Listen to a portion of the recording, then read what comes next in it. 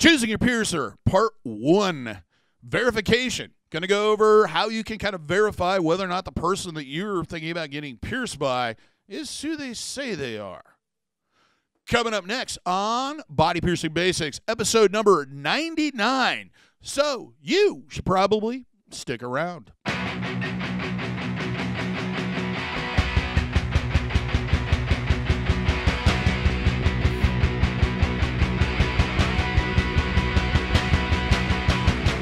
For those that are new to the channel, first off, welcome to the channel. I hope you're enjoying the videos, and I hope you find these informative.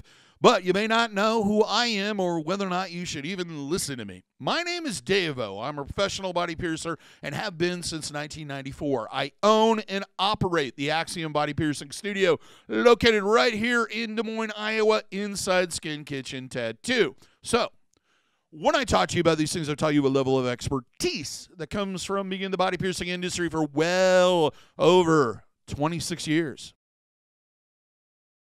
What I'm going to talk about today is choosing your piercer. Now, there might be a lot of different reasons why you are in that situation, but it is one of the most common questions I get asked.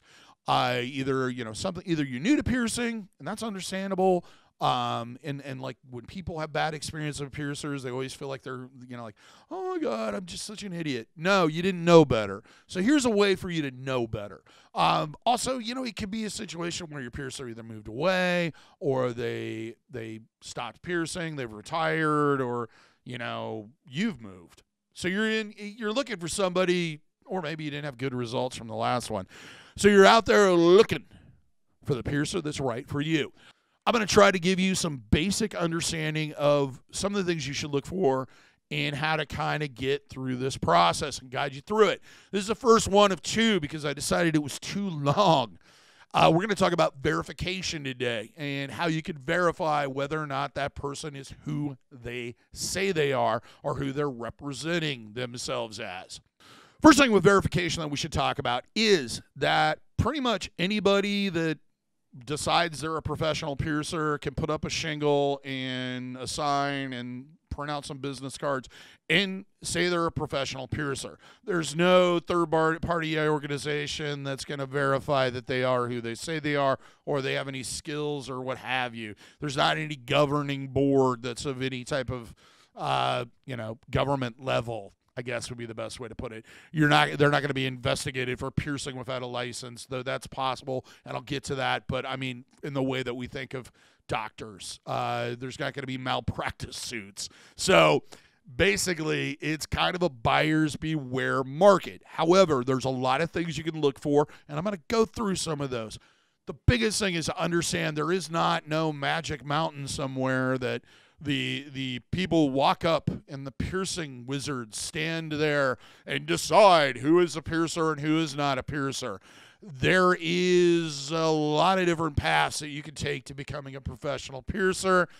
There's the right way, there's the wrong way, there's this way, there's that way. But you need to understand that it doesn't matter where you're going. You kind of need to research the person who's doing the piercing. Now let's talk about licensing. Depending on where you're at, there might be regulations or legislation regarding body piercing. Now that varies greatly from city, state, county, country, commonwealth, island. It really depends on what's going on there.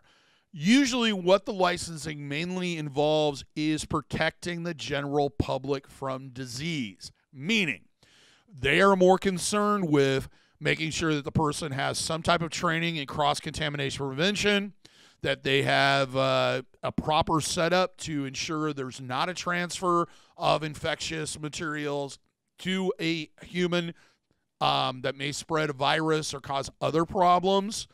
They usually will come in and do an inspection. It's usually by somebody from the health department that usually inspects restaurants and may not really completely understand what's going on. But that's it. If you see a license on the wall, that's pretty much what it means. Has no verification the person has received any type of training, that they have any skills, any experience, what have you. It just says they met these requirements. It's the same thing with tattooing in most states. Now, with that said, if it is regulated in your state, they need to have a license. That would be a giant red flag that, no, you don't want to be here.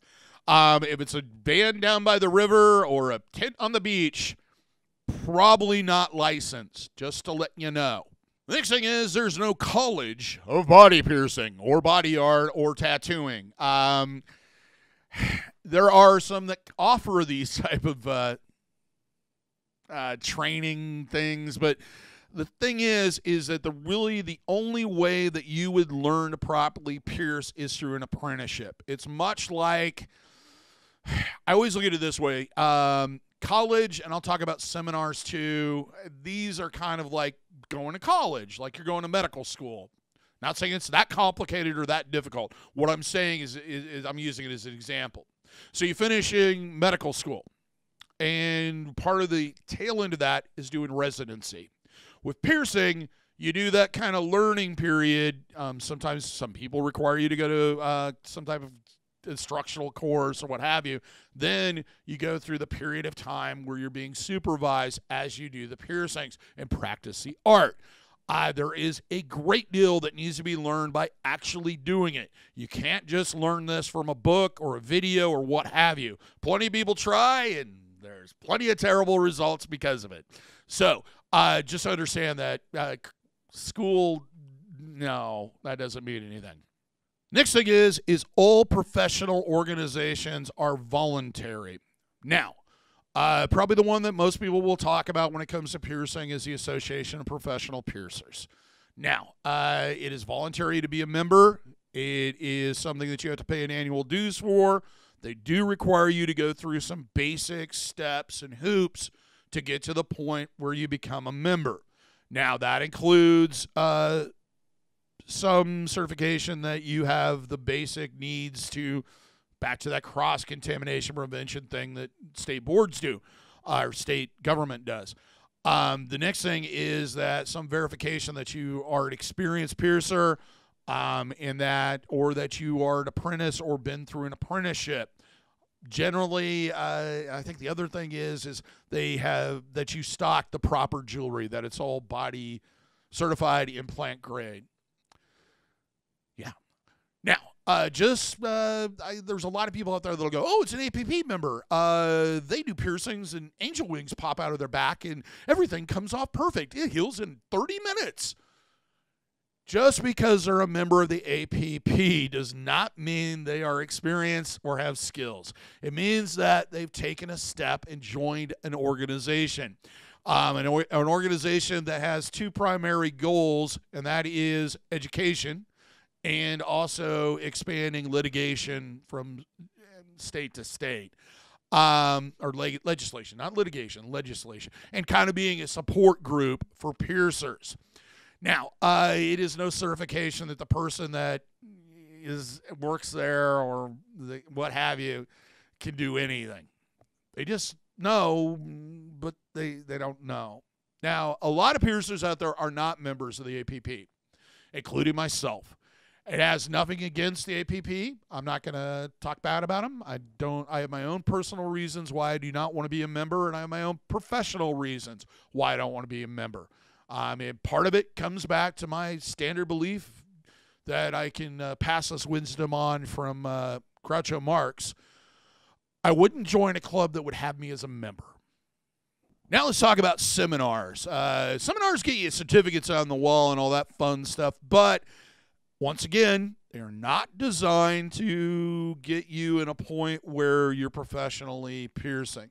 Most of the seminars kind of have two main focuses. The first one being as a precursor to starting an apprenticeship. It gives you kind of a knowledge base to work off of. The second one is continuing education in very specific ways, or reinforcing or re-educating somebody that's been working professionally for a long period of time. Maybe they've been working by themselves and they need to expand their knowledge and their techniques. So it's in no way, shape, or form saying that they know what they're doing or that they're skilled. Most of these seminars are like 4 to 7 days long. You can't learn to pierce in 4 to 7 days. I'm sorry. Apprenticeship is what I generally suggest when you're learning to pierce. Nothing replaces it. It is generally what it is an observation and education period, followed by slowly beginning to pierce yourself under supervision. You learn a lot about techniques, safety, cross-contamination prevention, of course, anatomy, placement, jewelry types, materials, etc. It is a thing that you cannot pick up overnight. With some people, it can last a very long time, and most of them have an apprentice program that's set up to allow checking out on certain piercings and getting people on their own. For example, right now, I have an apprentice named Shannon. She has been apprenticing since November. She is in no way, shape, or form ready to be pretty much unleashed, unsupervised on the general public. That's going to take a little bit while longer. She is progressing nicely, and I do think she has some skill, but it's not there yet. One of the things with apprenticeship is it can be hard to verify whether or not the person did it.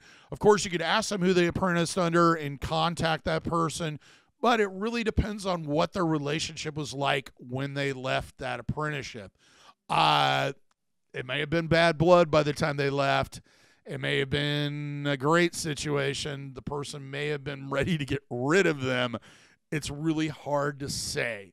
But at least knowing whether or not they did, in fact, go through the apprenticeship is a huge step forward as far as finding somebody that's skilled and knowledgeable and knows what they're doing.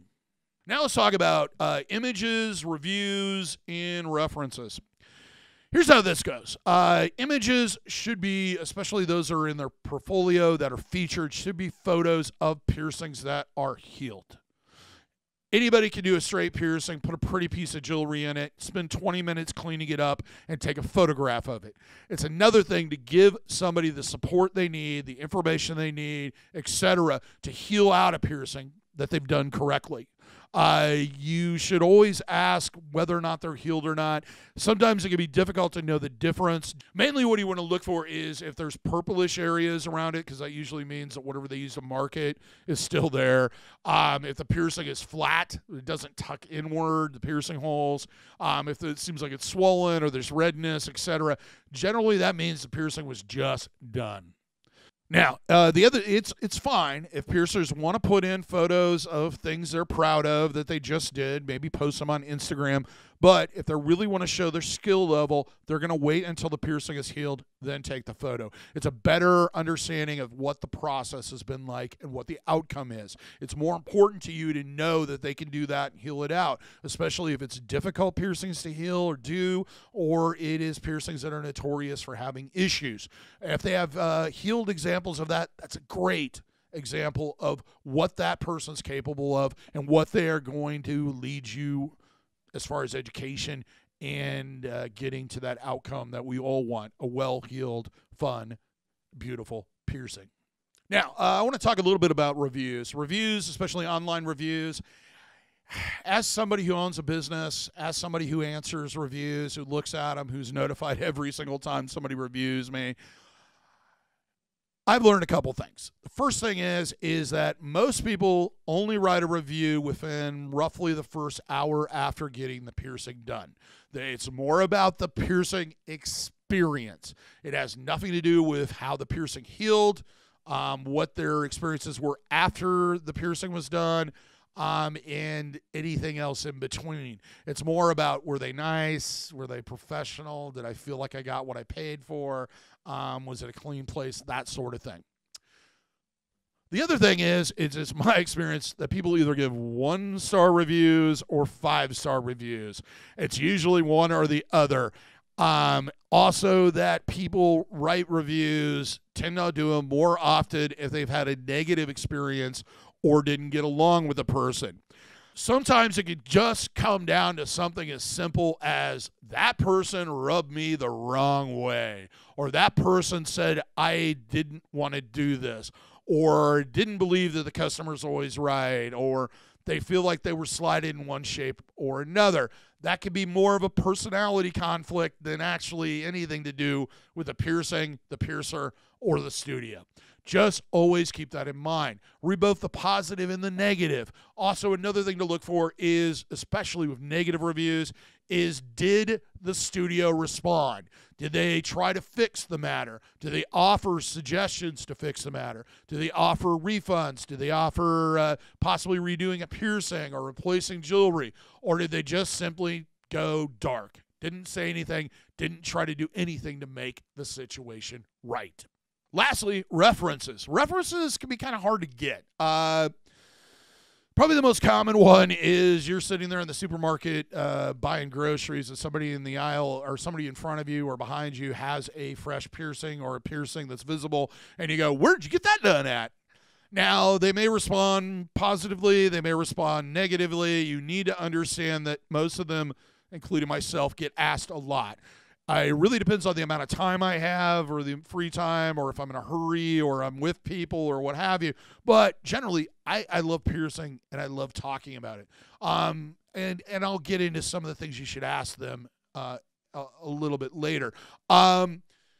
Other forms of references that I think work are more of a personal level. Ask your friends, family, associates, people you work with, anybody that you have contact with that you can verify that they're a reliable source. Ask them who does their piercings, what their experience was like, etc. The other thing is posting on social media.